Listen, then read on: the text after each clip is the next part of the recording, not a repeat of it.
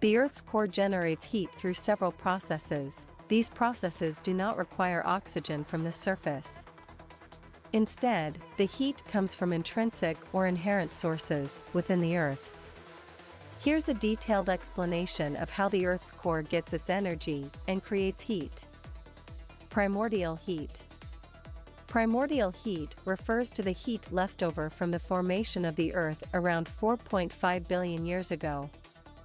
During the planet's formation, kinetic energy from collisions and the gravitational contraction of the planet's material was converted into thermal energy. This heat has been retained over billions of years due to the Earth's insulating layers. Called radioactive decay, radioactive decay is the process by which an unstable atomic nucleus loses energy by emitting radiation. This occurs because the nucleus has an excess of energy or mass. Here are a few kinds of radioactive decays: alpha decay, beta decay, gamma decay, and neutron emission, all from different processes. A significant portion of the heat in the Earth's core comes from the radioactive decay of isotopes. Radioactive isotopes such as uranium-238, as uranium is the most common isotope of uranium, constituting about 99.3% of the key points. U-238 has an atomic structure are protons 92, neutrons 146, and its atomic mass is 238 units. Its stability has a very long half-life of approximately 4.5 billion years, making it relatively stable compared to other radioactive isotopes. Thorium-232 and potassium-40 are present in the Earth's mantle and core. These isotopes undergo radioactive decay, releasing heat in the process. The decay of these elements involves, they are variants of chemical elements that have unstable nuclei and undergo radioactive decay, which creates heat. Alpha decay. This release of an alpha particle, 2 protons and 2 neutrons, transforming the parent isotope into a different element.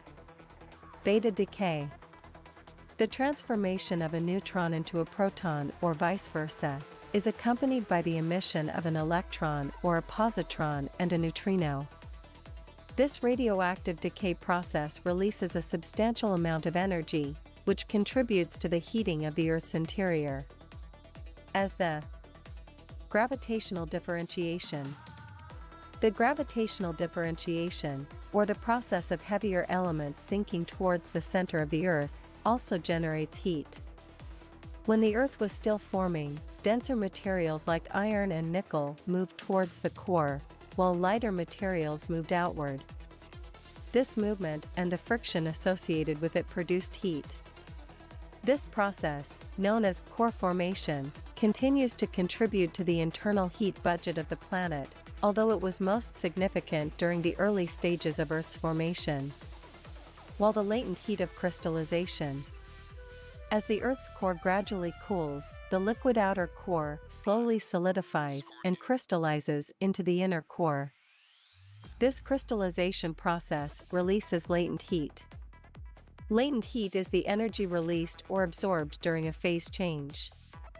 As the liquid iron in the outer core solidifies, it releases heat, contributing to the overall heat within the core.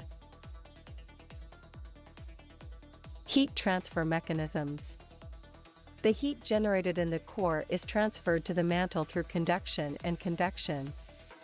As conduction, that is the direct transfer of heat through solid materials. The intense heat from the core is conducted through the solid inner core and the overlying layers. This movement of heat through fluid movement. In the outer core, convection currents are driven by the heat from radioactive decay and the latent heat of crystallization. These convection currents also contribute to the generation of Earth's magnetic field through the geodynamo effect. The conclusion is, the Earth's core generates heat through a combination of primordial heat from its formation, radioactive decay, gravitational differentiation, and latent heat of crystallization. These processes do not require oxygen from the outside but are driven by internal sources of energy. The heat produced in the core is transferred to the mantle and ultimately to the Earth's surface, playing a crucial role in driving geological processes such as mantle convection, plate tectonics, and the geodynamo that generates Earth's magnetic field. In such a balance by depth, we were able to sustain a biological relationship between the Earth's core and the Earth atmospheric circulation.